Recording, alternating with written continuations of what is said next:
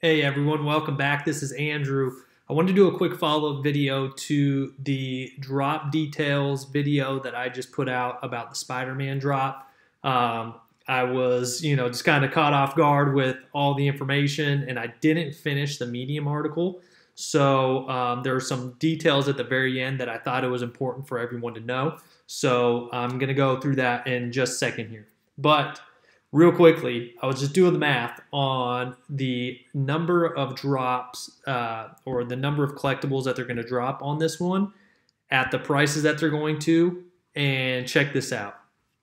And this is going to probably be in one day, if not over the weekend. But we have, remember, 32,000 editions of the common at $40. We have 16,000 editions at $50. We have 9,000 editions at $100. We have 2,500 editions at $250. And then we have 1,000 editions at $400 for that secret rare. So once they sell out of all of this, I added it all up. That's going to be $4,005,000 that they're going to sell of just the very first Marvel digital collectibles. I guarantee you they're going to sell out. It's probably going to take a little bit to sell out the commons and the uncommons because it's such a high number there, but they're eventually going to sell out of these things. So if anyone is worried about the health of the company, all that kind of stuff, I mean, they're basically going to make $4 million in one drop. Crazy. Now, this was the important details here. At the very end here, it talks about the secondary market fees here. So with the introduction of Marvel digital collectibles on Veve, a 6% licensor fee will be applied to Marvel sales in the secondary market. With the existing Veve 2.5% secondary market fee, the total fee for Marvel items sold in the secondary market will be 8.5%.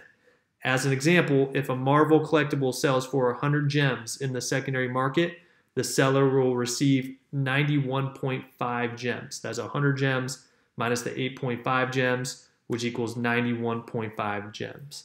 So you got to keep that in mind. Depending on what your strategy is for this, you're basically going to have to take into account almost a 10% fee there when selling it in the aftermarket. So just wanted to, I was going through the details again after doing that video, and that popped up.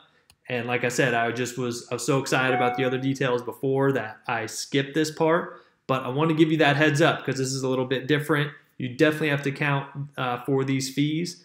And this is going to be interesting to see. It looks like, for all the Marvel collectibles, probably moving forward, it's going to be the same thing. So if you are in this to make money or flipping, all this kind of stuff, or even just collecting and you plan on, selling down the road, you got to take into account that this 8.5% fee onto there. So just want to give you that heads up. It was definitely some information I want to get out to you, but ultimately, I mean, we are taking part in the first ever Marvel digital NFT drop, and it's really exciting stuff. So let me know what you guys think about this, that information down there. Did you guys know about this? Had you heard about this before? Were you expecting this? I definitely, it doesn't surprise me, but I wasn't thinking about this ahead of time as well. So I want to give this information out to you as well.